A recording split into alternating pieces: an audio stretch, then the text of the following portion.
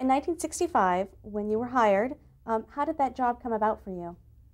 Well, as you can probably judge from it, Ted Gordon was an old friend, and I'd worked with him before. And he said, just come and do this. Did you So film a I pilot did. episode? Yeah, I did. I wasn't in the pilot. There were some other people in the pilot. I just went and did the pilot. And then I went on and did it more and more. Did you have a contract in the beginning? Oh, yes, I always have contracts. I do often. How was the series described to you? Well, he said the star, of course, it was a McDonald Carey, who was my husband. And